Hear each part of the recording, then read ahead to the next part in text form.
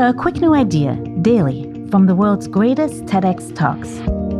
I'm your host, Atossa Leoni, and this is TEDx Shorts.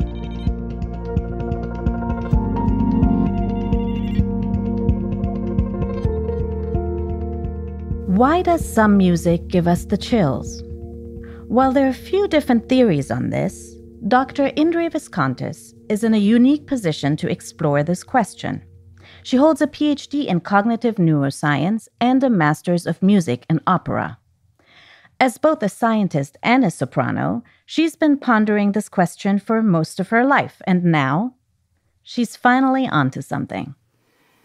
You see, when I was a child, I remember one of my evaluations at the Royal Conservatory of Music. It'll always stick with me. I was a kid, I sang all my pieces. Well, I didn't make any mistakes. The judges said that my tone was very good, I had good technique, but my performance was deemed unmusical. I was devastated. How could these judges gauge my musicality? Couldn't they see that I feel and understand this music deeply? But the truth is that feeling the music and producing music that other people feel are two different skills. So what could science tell me about that? That's when my two worlds collided.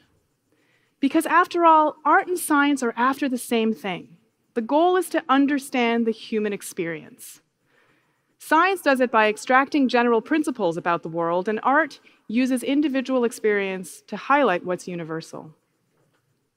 So here's what I learned in a nutshell. Your brain is primed to search for meaning, for patterns, in a random, chaotic world.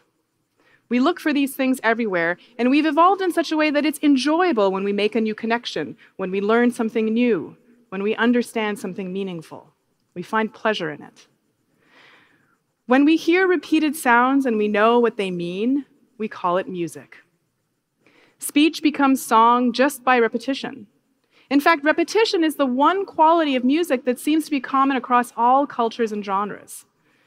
Elizabeth Margulis found that if you artificially insert repetition into these pieces, people find them more enjoyable, more interesting, more likely to be rated as having been composed by a human being rather than a computer.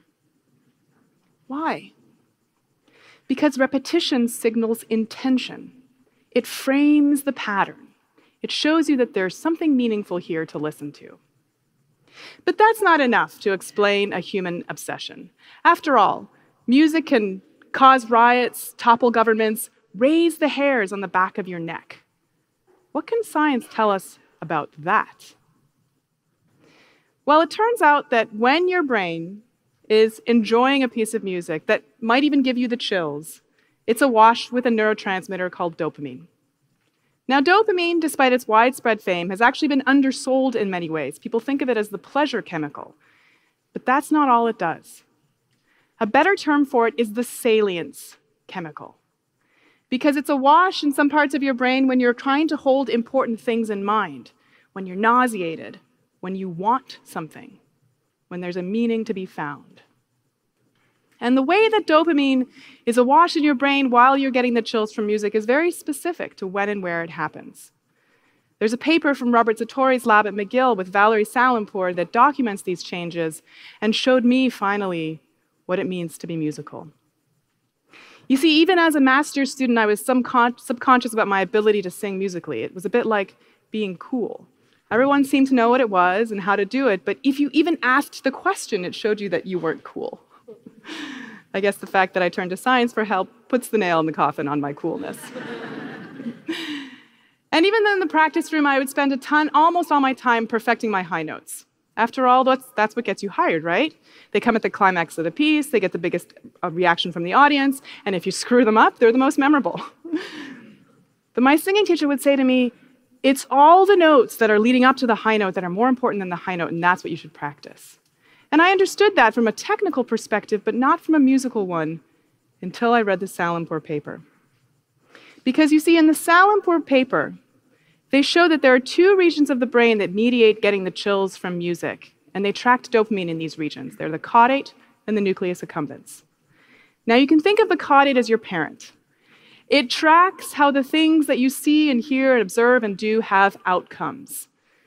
It sets up the expectation of a reward of pleasure, and it ensures that in the future you will behave in such a way that you will seek reward and avoid the things that led to punishment. The caudate is awash with dopamine when you are leading up to the special moment that will give you the chills. But when you get to the moment that gives you the chills, there's a dopamine spike in your nucleus accumbens. In the 1950s, Olds and Milner stuck electrodes into the nucleus accumbens of a bunch of rats. And then they taught those rats to press a lever, and every time they pressed a lever, they'd get a little electrical current that stimulates their nucleus accumbens. Those rats wanted nothing more than to press that lever. That's what I learned. That's what it means to be musical.